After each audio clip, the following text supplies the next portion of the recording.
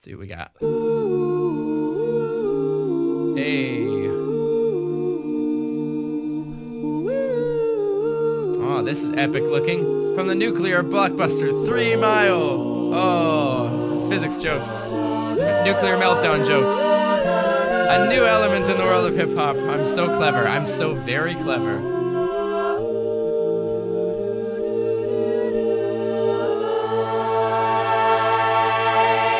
That's such a Muse thing to do. That. I really stole that from them. Also, look at that. Look at that head. That bald head. It was very cold. I shaved my head in the middle of January in Montreal. It was a bad move. Look. So yeah, this was the first video I did green screen on. I bought myself a green screen, and then this was also still all done in Final Cut, which is not great at green screening. It's definitely not efficient with it. And it totally killed my computer. This was the last video I did on the old laptop before it got stolen. If you had one shot or one opportunity to release all the energy you ever wanted, I still think like lyrically this is one of my greatest achievements, this video. In one moment, would you abuse it or use it for good? Yo, they've armed the weapon, countdown clock is set. J. Robert Oppenheimer is sweating, eyes are red and he's nervous, cause on the surface this is Armageddon, the shock bomb, but we're set upon and threatened. You all know the story of the Manhattan Project, I hope. This is about J. Robert Oppenheimer and the first nuclear bomb test. I think it's pretty clear. Nice instruments. Look at these mimed trombone and trumpet. This is a good example. I use the beginning of this video in a lecture I give about lyricism, like parody writing and lyricism, because by Joseph Chung, sorry, you have to go to class. There's a lot of people who like don't realize like how much intense work goes into lyrics, especially like rap lyrics. Like people write it off. But there's a whole bunch going on, like, and you'll see it when people do like science raps or whatever, like the amount of work they put in the lyrics. A lot of the time, like, I don't know, take Alpine Cat, right? So LHCb sees where the antimatter's gone. Alice looks at collisions of lead ions. CMS and Atlas are two of a kind. They're looking for whatever new particles they can find. The LHC accelerates the protons in the lead, and the things that it discovered will rock you in the head. So here you've got basically everything, like it's rhythmic, but the only rhyming words that are doing any work, LHCb sees where the antimatter is gone. Alice looks at collisions of lead ions. CMS and Atlas are two of a kind. They're looking for whatever new particles they can find. There's like all this empty space in terms of what you're doing lyrically, where it's like, okay, the ends of the words rhyme, but everything else is like filler. Like you could replace it with other things that wouldn't matter. Eminem does not do that. Like good rappers do not do that. They're like choosing every word carefully, and they're weaving this like intricate web of internal rhymes. And yeah, like every word matters. So for Eminem, like the original, what's the original one now?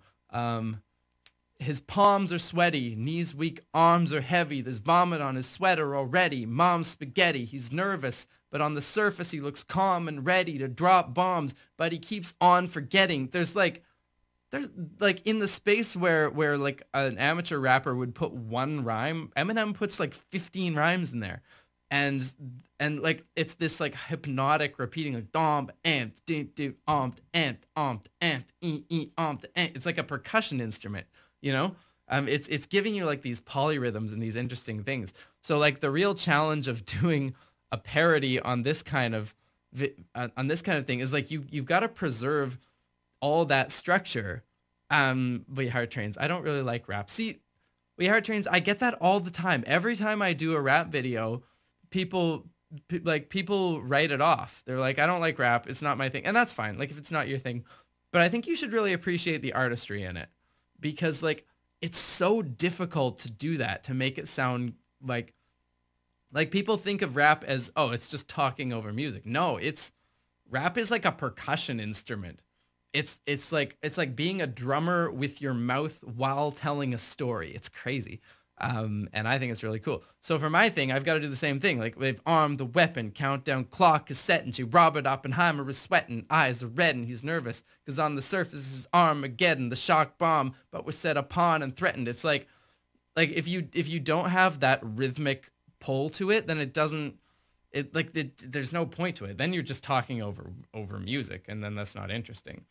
Yeah, like it's not only rap. You're right, Emelirical, but rap is like where it shines, and that's really like where it comes from. Like if you watch like, you know, Ed Sheeran is doing like 1 week in, we let the story begin. Like he's pulling from the hip hop tradition more than anything else. Like that wasn't really a thing in music, at least to that extent, like before hip hop came along.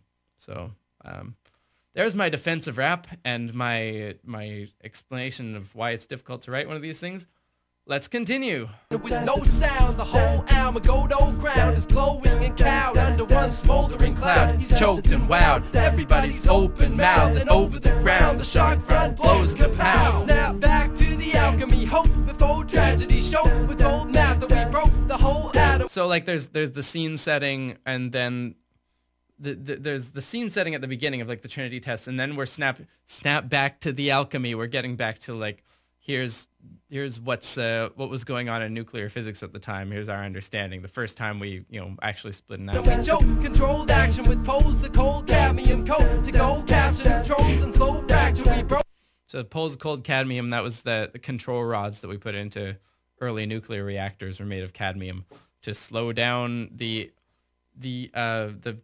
chain reaction that would otherwise turn your nuclear reactor into a nuclear bomb. Postponed that, and we chose to go fashion the most radioactive plutonium gadget. Then the plutonium gadget, they actually called the Trinity, the Trinity bomb that was tested in Nevada was called the gadget. Man, I'm boy, and then Fat Man and Little Boy. Goes laughing as Nagasaki is blown and Hiroshima is blasted. You gotta choose yourself how to use it, the knowledge you hold, and don't ever. So hard to render this. Let it go. You only get one shot to stop, and one chance to now the hats. Responsibility. I'm doing the same thing with the hats that I was doing with the shirts in Bohemian Gravity. Like these are all this like synth, or all the purple hats, and the guitars once again are red hats.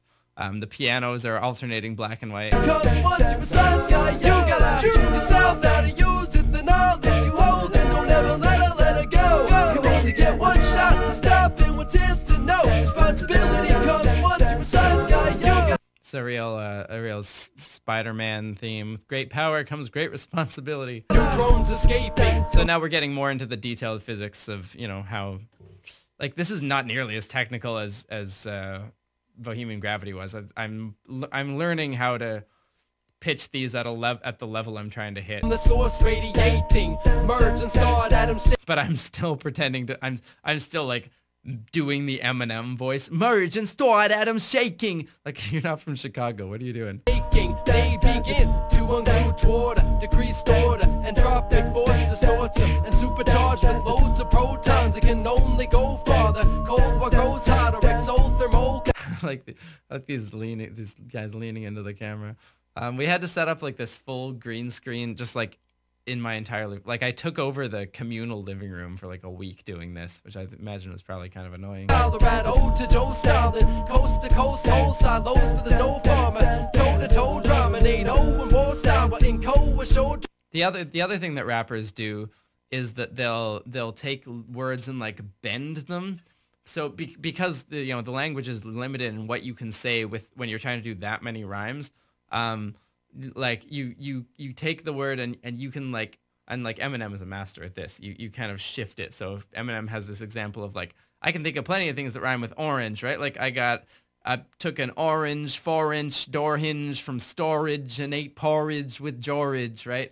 And so here, like NATO and Warsaw and Kowa showed trauma. The globe groans. Everyone knows there's no common. It's like if you said that, like NATO and Warsaw in co-assured trauma, the globe groans. Everyone knows there's no calming. It doesn't really work. But if you can bend it, then you can get away with a lot. Drama, the globe groans. Everyone knows there's no common. So show your foes and implode your cold column. That's referring to the way that fusion bombs work, which is that you have like an old style atomic bomb around the edge, and it actually implode, like, because nuclear material needs an incredible amount of compression and heat to actually get it burning and fusing. So you use an old style fission nuclear bomb. You use that to and the radiation from it to compress the fusion fuel to a point where it can ignite. So there's like two or three stages of explosion. So when I say implode your core column, that's what's going on. Control, Castle Bravo, Fatar Bomber, and move on and leave our toes exposed to gross doses of old father. I love that one. Move on and leave our toes exposed to gross doses of old fallout. It works really well, and it's actually like right where I was trying to go with it.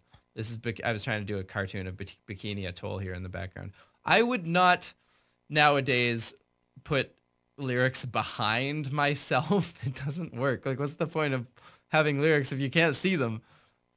Slow to go, toxins and shows, and so though we explode them no longer, still the proof lives on in the blue lagoon. You gotta shoot yourself how to use it, the knowledge you hold, and don't ever let it go. You only get one shot to stop and one chance to know. Responsibility comes. It's so, I did so many takes of this, and then I like meticulously edited it trying to find like the shots where I don't look like a complete goofball, because like 90% of the shots of this lead character I look like a total goofball. So like there's this jump cut. It's like I like the jump cut effect. I think it works, but it's also to make me appear cooler than I am. Once you're a science guy, you gotta shoot yourself how to use it, the knowledge you hold, and don't ever let it go. You only get one shot to stop and one chance to know. Responsibility comes once you're a science guy. You gotta win more games at the stage of a Oh, I'm getting political here. I'm getting political. I was like a serious pacifist at the time. Like I was really like anti-war of any kind. I don't know if I'm that strongly like I think I still have like pacifist tendencies. But I went really hard in this verse. Like I don't know if I would do that now. I also don't, like, I think I've said this before in the stream, but I don't know if I think it's so much my place anymore to tell people what their moral conclusions should be, as much as to point them to moral questions and like have them query their own conscience. So there's certain language here, like there's a military boot on the new docs page, which is, it's like a cool line. But I don't know if I would use, because it's not really true that scientists are, under the boot heel of the government being forced to give up their secrets. Like it's usually voluntary and it's usually part of the culture. So I don't know, take the political stuff with a grain of salt, I guess. But even so, like, I don't know. On the other hand, I don't know, I got some very devoted fans from this one, who. Like, I don't know, it's the problem with doing political material. You get very devoted fans who are devoted because you agree with them. And I'm not sure I want to be beholden to that, because like I change my opinions on a weekly basis. Anyways, we can talk about pacifism sometime. More games at the stage of a gluon's rage. There's a military boot on the new docs page. We were playing in the beginning, but grew up strange, making radar and missiles and new bombs blaze. And we kept grinding the lens sights for the next sniper. Best believe, son, it'll pay to design fighters. All the gains of I actually have a close family, like pretty much family member who's designing airline or jet engines for. I don't think he's doing it for military purposes, but definitely has some military. There's a military wing of the company. I hope he's not like offended by this. Science analyzed by the man, provide plans for sarin and Zaya. Oh yeah, the sarin attack. One of the reasons I went so hard here was that like that sarin gas attack had just happened in Syria, and I was like, whoa, like this is a crazy science. This is an attack that was really made possible by science and chemists and stuff. And so I was like thinking about that a lot while I was writing this and making these parallels to the atomic bomb, and just like we really got to think about this, because I remember my physicist, like my professors in university would say things like, you know what physics really needs is another war, so we can like get more of a budget and do cool things again. And I was like, wait a second. I'm not so sure that you want another war so you can get a better budget for physics. You know, like people can get very like tunnel visioned, and just, you know, just want to like do their cool stuff and explore their physics, and they're like, they'll, whatever it takes to do that, they'll be fine with it. And I think that's really what I was going after here. Like, look at the moral implications of what you're doing, and don't, you know, you can't just have like these glasses on of like, I'm doing physics and it's great. Night and our hands are blinded by crying eyes when dying lands are slammed. If our grants expand the fire brighter, and there's no jury, there's no sublime writer. This is our fight, and these minds is all ours. So protect your PM out of trying to feed them water, good seed trust. Bleed us out, I gotta be clean, being a policy. See that, like this part where I'm like telling you how the world should be, even if this is still what, like most of this is still what I think, but I don't think I would do that anymore. Instead of Vietnam and lay the armor down and be the one to stand up and lead us on the trail of spot. We'll elevate this motley progeny to a future and a safer spot. An irrigated plot, homicide away forgot. Success is a lack of military options. Failure's not, become a lover of a great and cosmic goal. We cannot condone these terror plots, so here we go, it's a shot. Feel frail or not, this is the only world in humanity that we got. You gotta shoot yourself how to use it, the knowledge you hold, and don't ever let her go. You only get one shot to stop and one chance to know. Responsibility comes once you're a science guy. You gotta shoot yourself. Look at this gang of folks. Look at those faces trying so hard to be cool, all of them. Look at this dude just bobbing back and forth. Let her go. You only get one shot to stop and one chance to know. Weird nerd gang. Comes once you're a science guy. You gotta make your own mind up, man. Yeah, that's still my take-home message. Hey, there's the Nerd Fighter gang sign Hey, again. musical scientists, thanks for stopping by. It's clear that I took a long time to edit this video, because from the time I filmed it to the time I filmed the outro, my hair went from that to that. Oh, and then my friend Joe had made this really sweet Bohemian Gravity poster, which is no longer available currently, but will be again someday when I actually get a merch store together. Hope you enjoyed the video. If you did, I made a behind the scenes video. It's right there. Please like, comment, subscribe if you'd like to help me out. If you want to help me out financially. That's that old the keyboard, the keyboard that I sold and the laptop that I lost. Eventually, you can buy the song. It's on iTunes. Link down there. Also, you can buy the poster that I've got on DFTBA Records now, made by my very good friend Josiah. It is Melissa Gavin hanging out with a nerd gang consisting of only yourself. Yep. That's I'm cool. I'm so cool. Look at how cool I am. Look at my gang signs, finger guns. Pew, pew, pew. there, I think. I've been keeping pretty busy. This past little while, I've been a guest vocalist on Ruben War's EP and also Yeah, that's my brother-in-law's brother. a song by The Electric Radio. They're both really good, so I'll put links to that in the description Yeah, once again, I just had there were too many things I was trying to promote at the end of my videos. Don't do that. Stick to one thing. if you want to hear that. Alright, that's it. Next time anyone Hey, look at that. That's a great face. sees me do a cappella science will be at Beakerhead in Calgary. It's going to be a great week of music. Oh, Beakerhead. But we'll have to do that next stream, or like next time we do one of these. But Beakerhead was where I premiered Inflation of the Cosmos, Surface of Light. Music and art and science and craziness and nerds. So yeah, if you're around there, Calgary area, come out, say hi, you know, talk to me, baby. I'm Tim Blaine. This has The awkwardness is not left. been Acapella Science.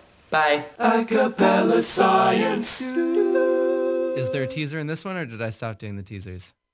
Looks like, oh, I stopped doing the teasers. Hey, stop. All right. I think that's gonna do it for this stream. We've gone a good 15 minutes over budget.